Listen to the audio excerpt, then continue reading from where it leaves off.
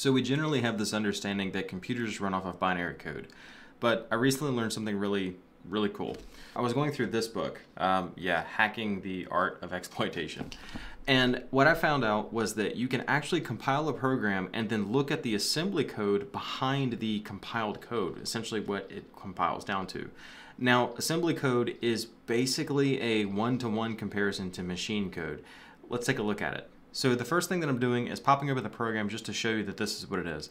Essentially, it's just looping 10 times printing hello world, nothing crazy. However, when we run this special command, objdump and all this other stuff behind it, and then we're grepping out some of the lines because it's going to put out a whole lot, we can see the assembly code and the exact instructions that move each line of instruction and the data around to actually make this program run. That is assembly code, which directly corresponds to the binary running inside the processor.